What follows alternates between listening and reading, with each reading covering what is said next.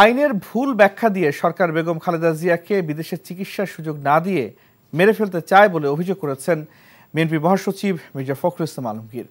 তিনি বলেছেন, ১/১১ সরকারের আমলে প্যারোলে বর্তমান প্রধানমন্ত্রী চিকিৎসার জন্য বাইরে গেলেও খালেদা জিয়াকে সেই সুযোগ দেওয়া হচ্ছে না রাজনৈতিক প্রতিহিংসার কারণে। এখনও বিদায় না হলে আন্দোলনের মাধ্যমে সরকার পতনের হুঁশিয়ারিও দিয়েছেন মির্জা ফখরুল। ঢাকায় কৃষক সমাবেশে এসব বলেন তিনি। ইমরুল আহসানের রিপোর্ট। সব শ্রেণী পেশার মানুষকে বিএনপির চলমান আন্দোলনে সামিল করার অংশ হিসেবে এবার রাজধানীতে কৃষক সমাবেশ। সারা দেশ থেকে আসা নেতাকর্মী ও কৃষকের পদচারণায় দিনভরই উৎসবমুখর পরিবেশ ছিল নয়াপল্টনে। তাদের উপস্থিতিতে তিল ধারণের ঠাঁই ছিল না গোটা এলাকায়।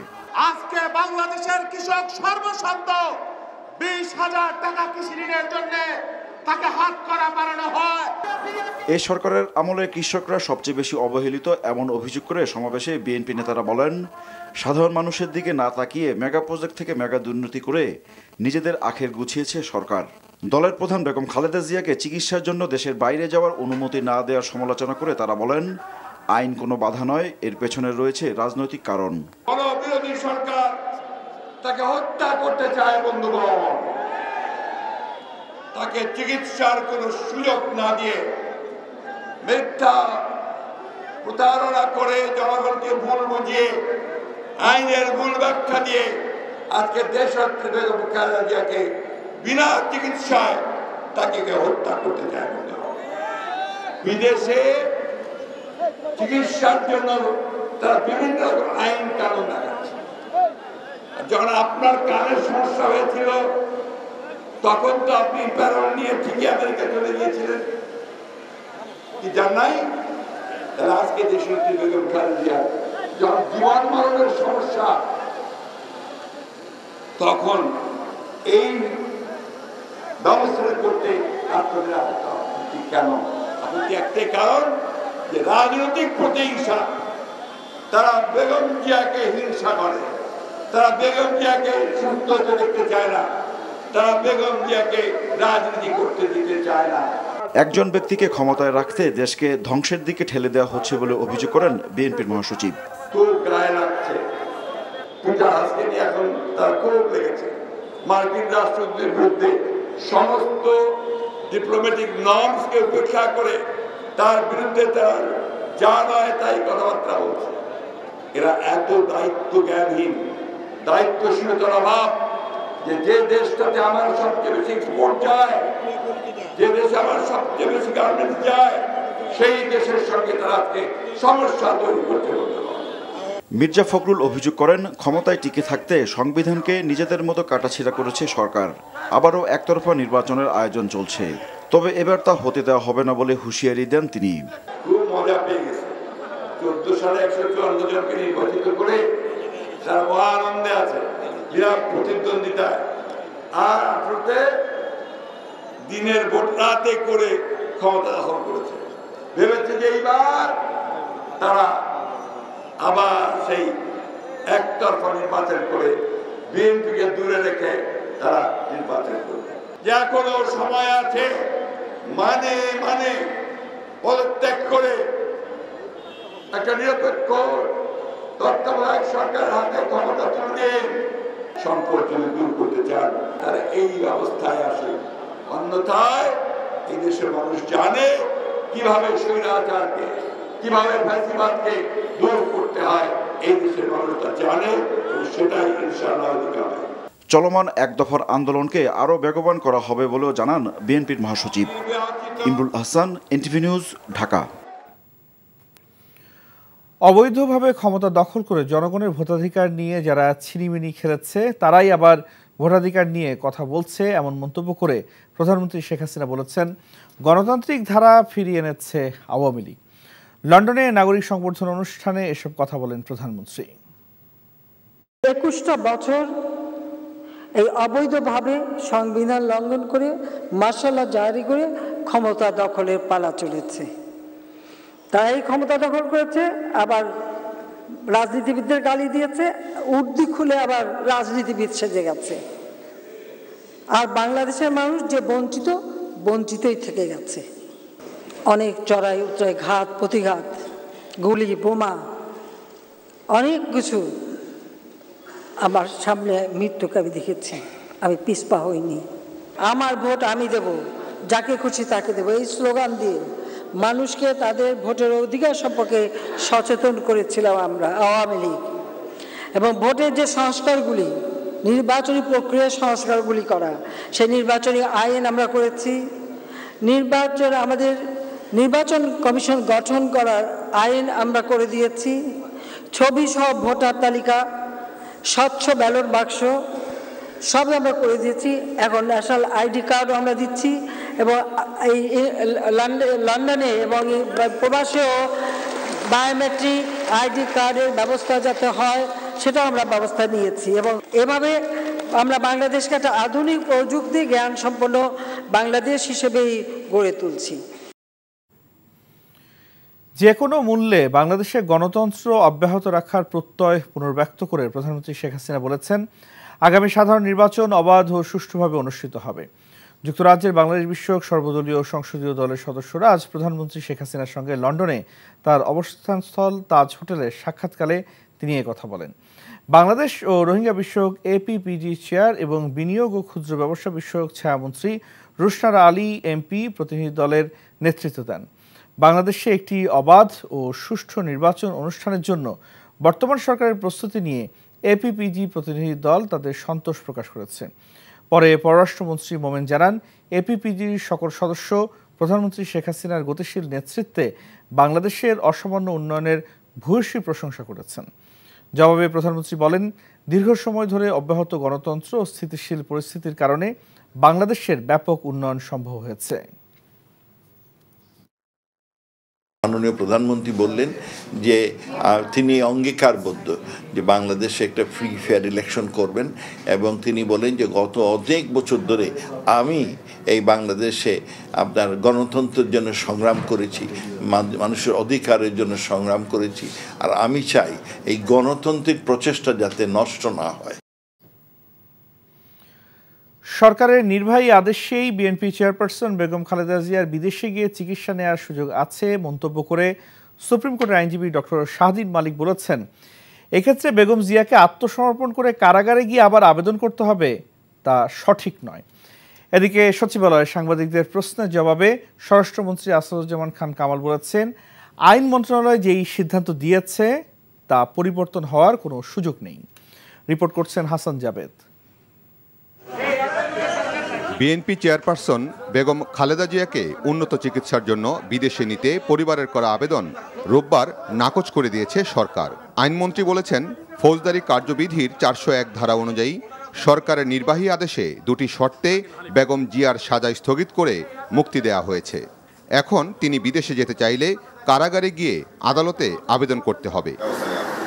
আইনমন্ত্রীর এমন বক্তব্যের সাথে ভিন্ন মত পোষণ করেছেন আইনজীবী শাহদিন মালিক। বলেন, সরকার চাইলে বেগম জিয়া বিদেশে চিকিৎসা নিতে পারবেন।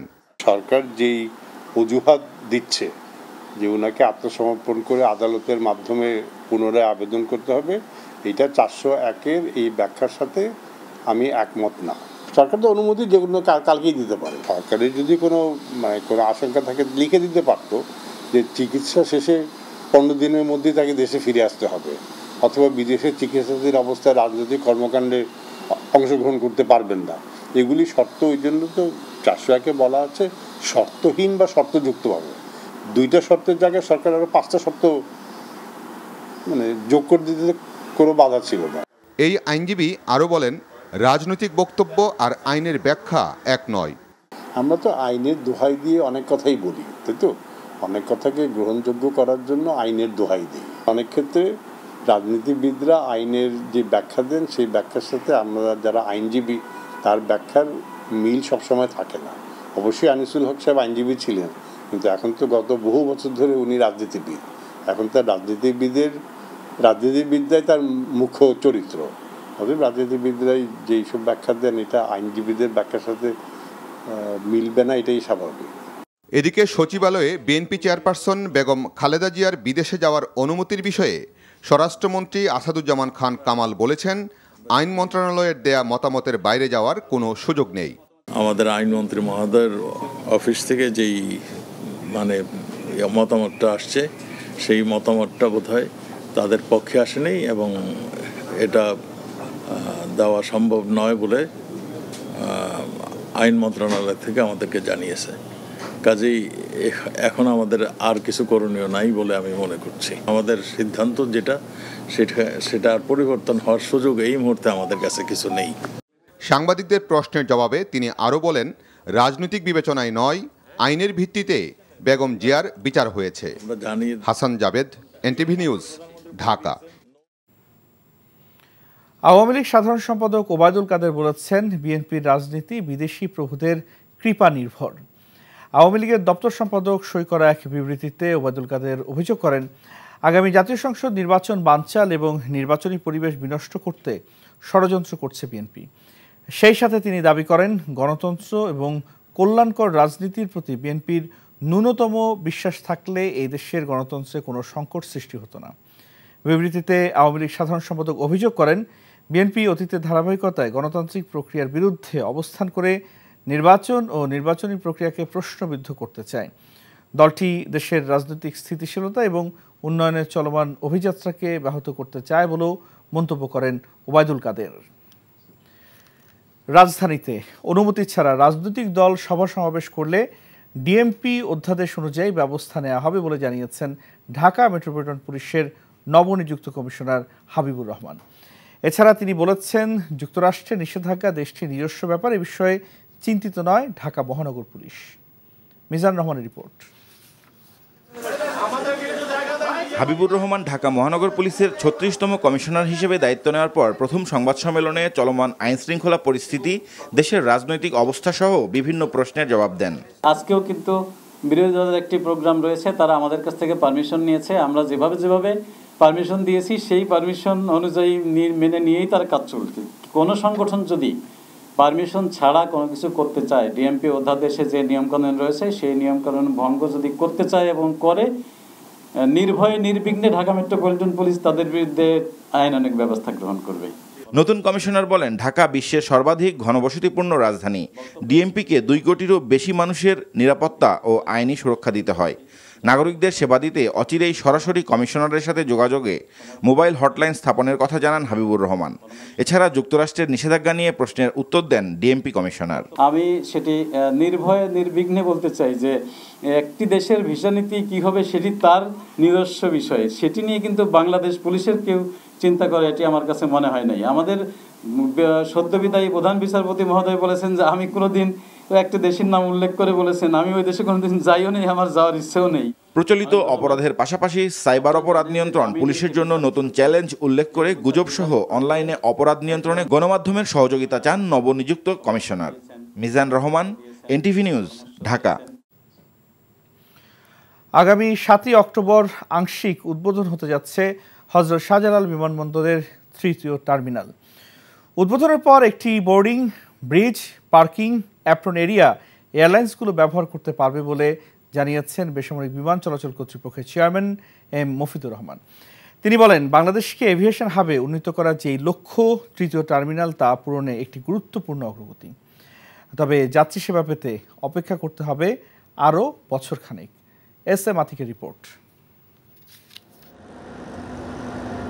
হযরত শাহজালাল আন্তর্জাতিক বিমানবন্দরের টার্মিনাল ১ ও ২ এর মাধ্যমে বর্তমানে বছরে ৮০ লাখ যাত্রীকে সেবা দেয়া হচ্ছে। তবে ক্রমবর্ধমান যাত্রী চাহিদার প্রেক্ষিতে ২০১৯ সালের ডিসেম্বরে ৩য় টার্মিনাল নির্মাণ প্রকল্পের গ্রাউন্ড ব্রেকিং করেন প্রধানমন্ত্রী শেখ হাসিনা। প্রকল্পের চুক্তি স্বাক্ষরিত হয় ২০২০ সালের এপ্রিলে। বিশাল কর্মযজ্ঞ শেষে আগামী ৭ই অক্টোবর আংশিক উদ্বোধনের মাধ্যমে যাত্রা শুরু হতে যাচ্ছে নতুন এই টার্মিনালটির। এরই মধ্যে ভৌত অবকাঠামো নির্মাণ শেষ, সুদৃশ্য সিলিং মুগ্ধতা ছড়াচ্ছে, আর উন্নত মানের সেবা প্রদানের লক্ষ্যে যন্ত্রপাতি ও আনুষঙ্গিক কাজ চলছে জোরসোরে। সফটওয়্যার মাধ্যমে এই যে প্রকল্পটার বাস্তবায়ন সম্পন্ন হলো। প্রকল্পের পরে কি থেকে যায়, স্থাপনাটাকে অপারেশন এবং ব্যবহার উপযোগী করা টার্মিনাল হিসেবে, এইটার একটা কিছু প্রসেস আছে। এই টার্মিনালে যেসব যন্ত্রপাতি সংযোজিত হয়েছে এবং যেসব ম্যান পাওয়ারগুলো এখানে কাজ করবে, তাদের ইন্টিগ্রেশন দরকার হয়। অফিসিয়ালি সফট লঞ্চিংয়ের মাধ্যমে ইন্টিগ্রেশন প্রসেসটা শুরু করলাম। এটা হলো সফট ওপেনিং। এটা যে কোনো বিমানবন্দরে বিশ্বের অন্যান্য জায়গায় এক ধাপে কিন্তু বিমানবন্দর ডিক্লারেশন করে না। 7 অক্টোবর আংশিক উদ্বোধনের পর প্রধানমন্ত্রী শেখ হাসিনা ঘুরে দেখবেন তৃতীয় টার্মিনালের বেশ কিছু অংশ। যদিও আমরা এটা সফট লঞ্চ, এই পুরোপুরি ফাংশনাল হয়নি, বাট ক্যালিব্রেশন টেস্ট ট্রায়াল চলতেছে। ওই অবস্থা আমরা ওনাকে দেখানোর চেষ্টা করবো যে এখানে কীভাবে একজন সম্মানিত যদি চেক ইন করতে পারেন, কীভাবে তার ইমিগ্রেশন হয়, কীভাবে তার কাস্টমস হয়, কীভাবে সিকিউরিটি চেক ইন হয়, সবগুলো জিনিসই উনি ইনশাআল্লাহ দেখতে পারবেন। বেসামরিক বিমান চলাচল কর্তৃপক্ষের চেয়ারম্যান জানান, সবকিছু শেষ করে পুরো টার্মিনালটি যাত্রী সেবার উপযোগী হতে সময় লাগবে 2024 সালের প্রায় পুরোটাই। SM Atik, NTV news, Dhaka. BNP নেতারা বেগম খালেদা জিয়ার অসুস্থতা নিয়ে রাজনীতি করছেন এবং দেশে অস্থিতিশীল পরিস্থিতি সৃষ্টির ষড়যন্ত্র করছেন বলে অভিযোগ করেছেন তথ্য ও সম্প্রচার মন্ত্রী ডক্টর হাসান মাহমুদ। দুপুরে রাজধানীতে জাতীয় প্রেসক্লাবের সামনে মায়ের কান্না আয়োজিত মানববন্ধন কর্মসূচিতে এমন অভিযোগ করেন তিনি। তবে আওয়ামী লীগের নেতাকর্মীরা তা হতে দেবে না বলেও হুঁশিয়ারি দেন মন্ত্রী। দেশে অনেকে মানবাধিকার নিয়ে কথা বললেও ৭৫-এর পর সশস্ত্র বাহিনীর অভ্যন্তরে হত্যাকাণ্ড নিয়ে কেউ কোনো কথা বলেন না, সেই প্রশ্ন তোলেন তিনি। এছাড়া অনেকে বর্তমান সরকারকে গণতন্ত্র শেখানোর চেষ্টা করছেন, যার প্রয়োজন নেই বলে জানান তথ্যমন্ত্রী।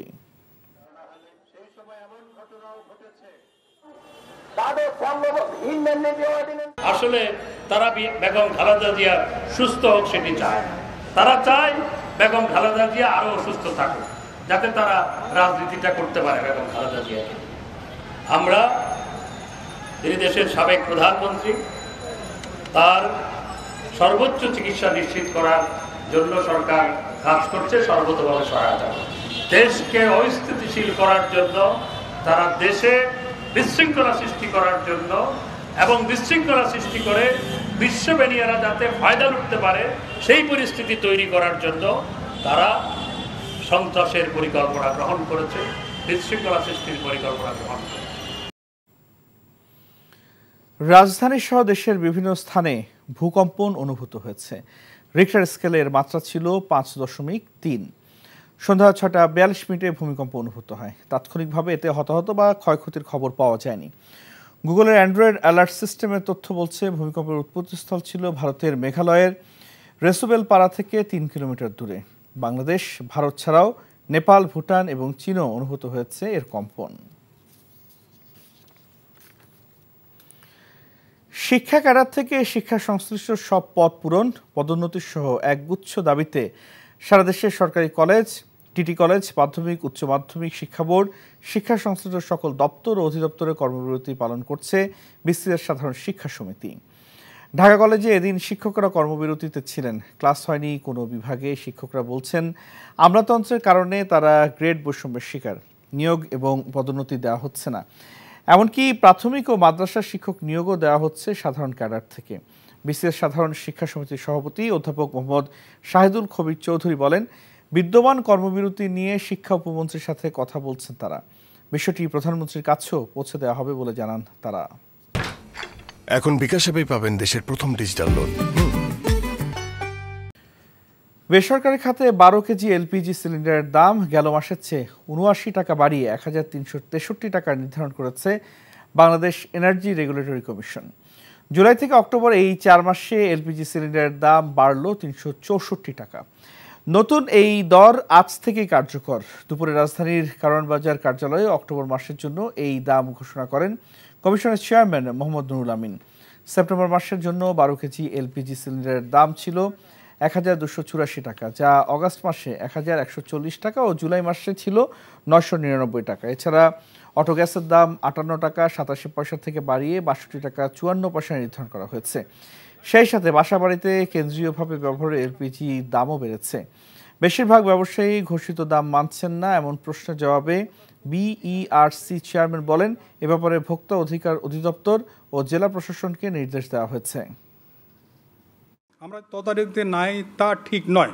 এখন এত খুচরা বিক্রেতা গ্রাম পর্যায়ে, আপনারা জানেন যে এনার্জি রেগুলেটরি কমিশন অফিস একটাই, এবং ঢাকায় আমাদের জেলা পর্যায়ে বিভাগীয় পর্যায়ে কোথাও আমাদের কার্যালয় নাই। একটি কার্যালয়কে সারা দেশকে তদারকি করা, নিয়ন্ত্রণ করা আদৌ সম্ভব নয়। এটাই বাস্তবতা। আমরা এই জন্য ভোক্তা অধিকার সংরক্ষণ বলছি, জেলা প্রশাসনকে বলেছি। বাজারে পেঁয়াজ এবং আলুর দাম বেশি হলেও চালের দাম কমতির দিকে বলে দাবি করেছেন কৃষিমন্ত্রী ডক্টর আব্দুর রাজ্জাক। এমনকি উৎপাদন এবং সরবরাহ ভালো থাকায় এবছর আর চাল আমদানি করতে হবে না বলেও জানান তিনি। রাজধানীর সিডাপ অডিটোরিয়ামে বাংলাদেশ কৃষি সাংবাদিক ফোরামের কৃষি বিষয়ক আলোচনায় কৃষিমন্ত্রী এসব কথা জানান। মন্ত্রী আরও বলেন, আলুর উৎপাদন বাড়াতে উন্নত মানের বীজ কৃষকের কাছে পৌঁছাতে হবে। সেক্ষেত্রে সংশ্লিষ্টদের যথাযথ নির্দেশনা দেওয়া হচ্ছে বলেও জানান তিনি। আলোচনায় বক্তারা জলবায়ু পরিবর্তনের ক্ষতি মোকাবেলা করে খাদ্য নিরাপত্তা নিশ্চিতে কৃষিকে আধুনিকায়নের তাগিদ দেন। সেক্ষেত্রে প্রযুক্তির ব্যবহার বাড়ানোর পাশাপাশি উন্নত সরঞ্জাম নিশ্চিতের পরামর্শ কৃষিবিদদের।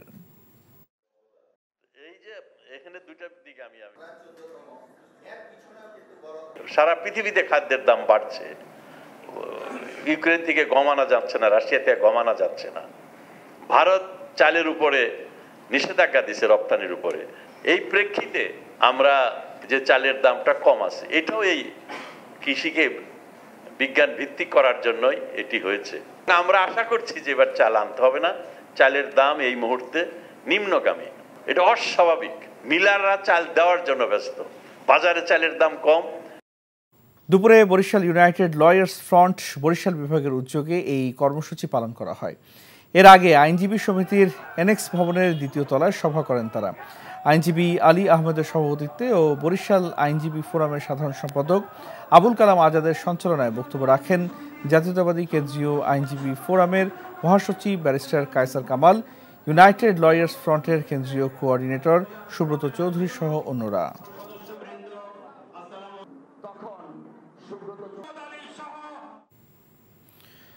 সরকারের পদত্যাগ ও সংসদ বাতিল করে নির্দলীয় নিরপেক্ষ সরকারের অধীনে নির্বাচন এবং দলের চেয়ারপারসন বেগম খালেদা জিয়ার মুক্তিসহ বিদেশে উন্নত চিকিৎসার এক দফা দাবিতে ফরিদপুর বিভাগীয় রোড মার্চ সফল করতে সাংবাদিকদের সম্মেলন করেছে বিএনপি। বিকেলে ফরিদপুর প্রেস ক্লাবে সংবাদ সম্মেলনে বিএনপির ভাইস চেয়ারম্যান আব্দুল আওয়াল মিন্টু বলেন, আগামীকাল সকালে রাজবাড়ির গোয়ালন্দ মোড় থেকে শুরু হবে রোড মার্চ।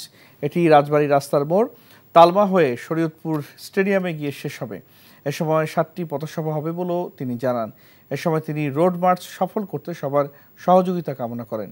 ফরিদপুর বিভাগীয় বিএনপির সাংগঠনিক সম্পাদক শামা ওবায়দের সভাপতিত্বে উপস্থিত ছিলেন সাবেক চিফ হুইপ জয়নুল আবেদিন ফারুক, জহুরুল হক শাহজাদা মিয়া এবং যুবদলের কেন্দ্রীয় কমিটির সহসভাপতি মাহমুদুল হাসান ভূঁইয়া পিঙ্কু সহ অন্যরা।